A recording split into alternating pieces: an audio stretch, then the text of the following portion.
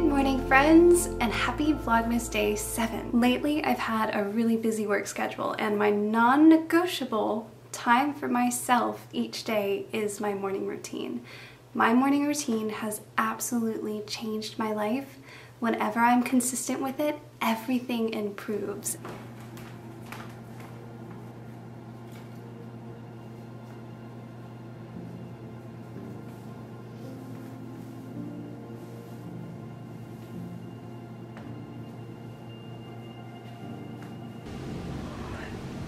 Good morning. It's 6 a.m. I keep my clothes and my phone out in the living room so that I'm forced to get out of bed when my alarm goes off, and then I don't have to think. I just put on my clothes and then I get out the door and then I wake up on my daily 1 mile run. Running is my most favorite way to wake up, just the 1 mile. I've been doing this for 3 years, so definitely don't compare yourself to me. When I first started, it was really hard. Now it's become something that really wakes me up and makes me feel totally alive, and is just the best way to start my day.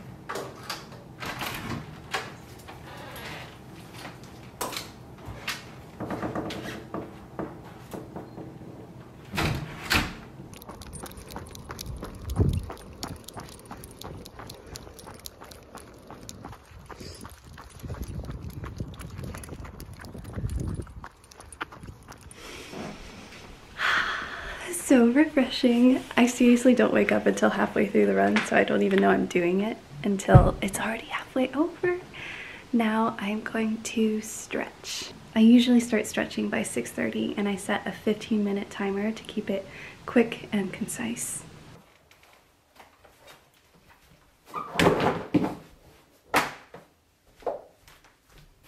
They say one of the keys to longevity is stretching because it enables you to have more mobility later on in life.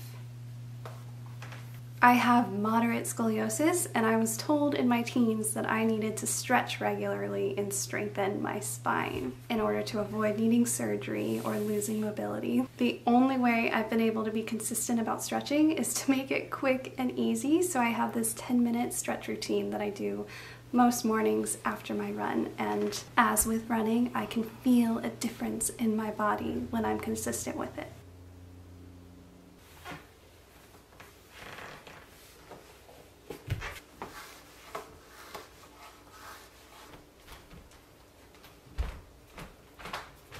Stretching is something that I don't ever want to do, but that I'm always really glad that I did once I've done it. Running, I wake up and get out before I can even really think about it. Stretching, I force myself to do, but feel really good afterwards. Gratitude is something that I really look forward to every single morning. And I'm currently working my way through the 5-minute journal, which prompts you in the morning and the evening. However, I do it all in the morning. So I write out my gratitude list in the morning after reviewing the evening before.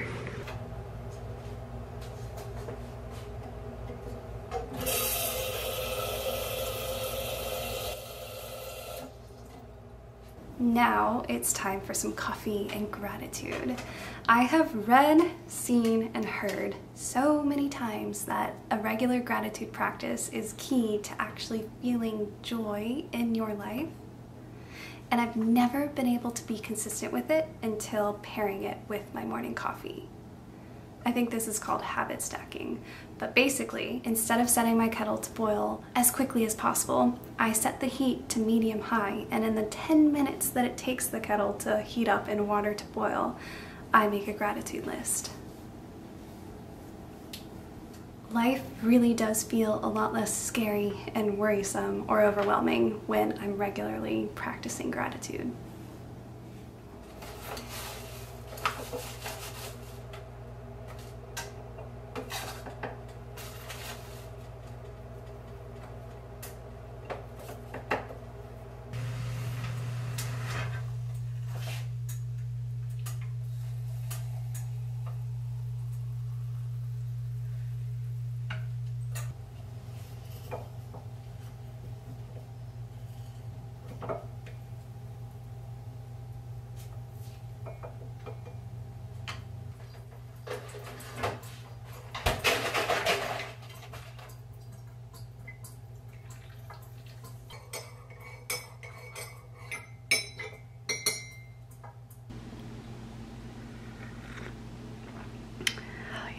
That's good. Today, I'm grateful for you. Seriously though, I really am grateful for you, and I write that in my gratitude journal almost every day. Thank you.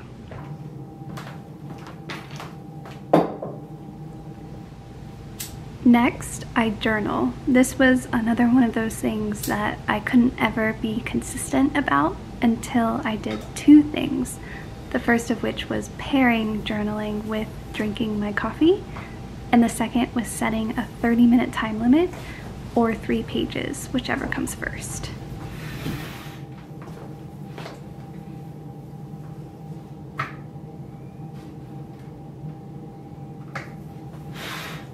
Journaling is my most favorite part of my morning routine, and I don't have my phone in the room. Rather, I keep time with an old-fashioned clock, and full transparency, it is about 7:35-ish right now. Normally I'd be sitting down to journal at 7, but because I'm filming, everything's taking a bit longer. This is a little hack.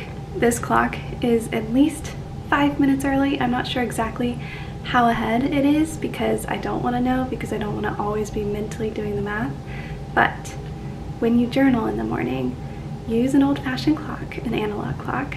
Set it early, X number of minutes, so that you're always just a little bit ahead, even if you don't realize you are.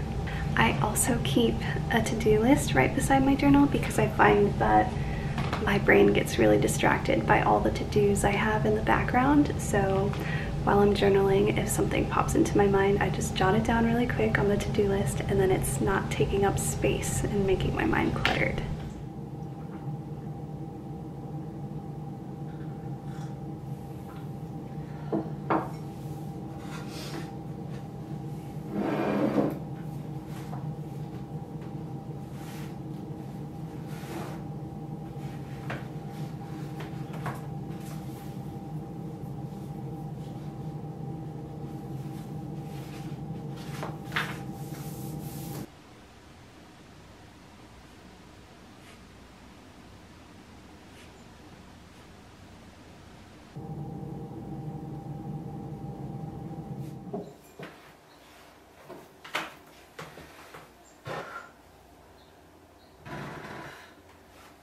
That was a really, truly wonderful journaling session.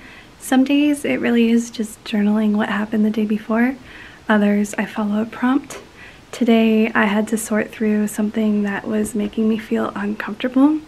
It was an experience that I had, and I just wrote out all the details and felt my feelings around it and processed it. And by the end of the entry, I was feeling so much better. So that feels like a weight lifted, and now I'm ready to enjoy my day, which means it's time to get ready.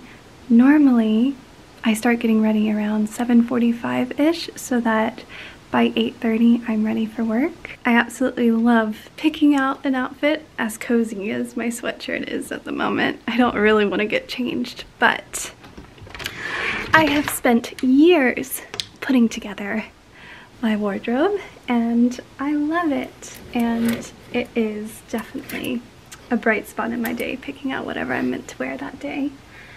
I'm not sure what I feel like. I'm feeling very bright and happy, so I kind of want to wear this one, pink, green, navy.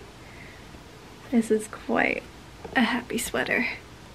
Let's do it. Welcome to the bathroom where I will be freshening up. I shower in the evening and I don't sweat very much on my run, so I don't feel the need to shower in the morning, but I am gonna wash my face.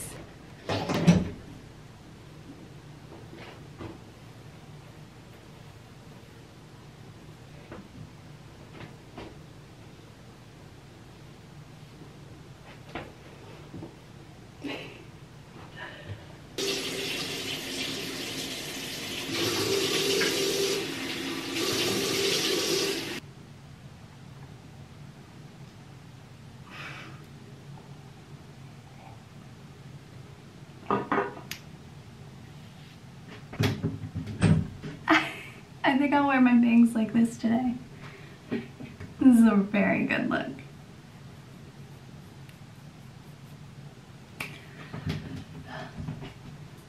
Batiste Dry Shampoo Original Classic Clean.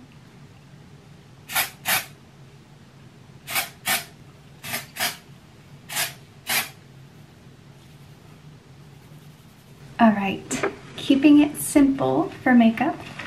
This is my little makeup bag. I just wanted to let you guys know that these eyelashes aren't real.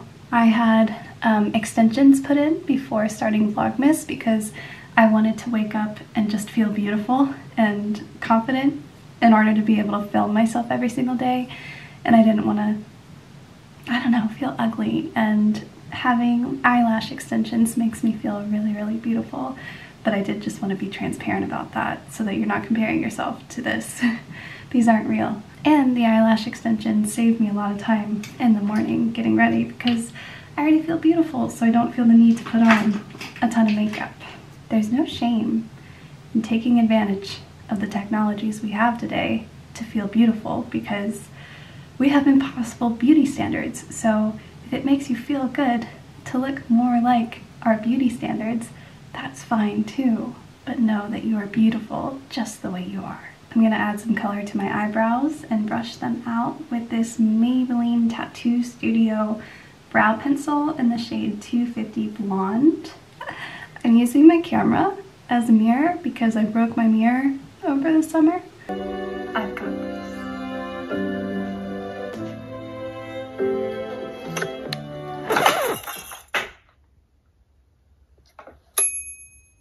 So we're getting up close and personal. I think that looks good. Time for some blush. I have the Morphe 2 in the shade Rosy Wishes.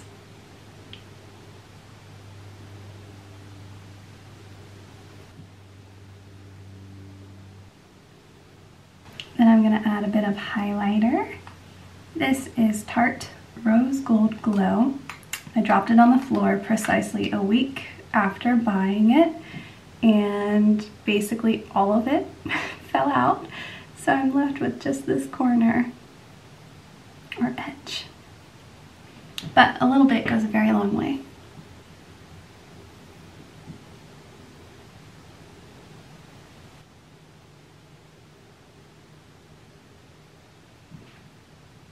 Just a little bit.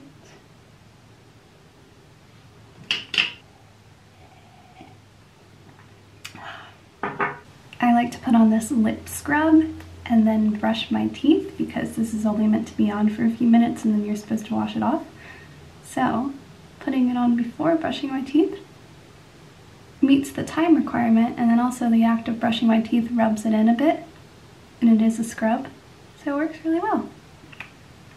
And then after brushing my teeth, I put on lipstick.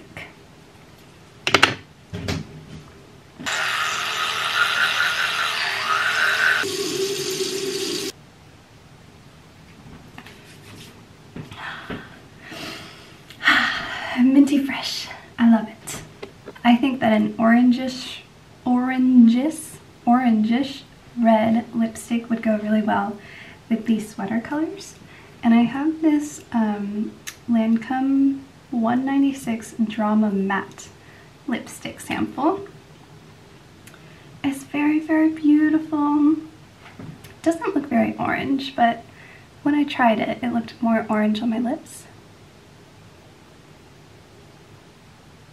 Yeah, that definitely has an orangey tint to it.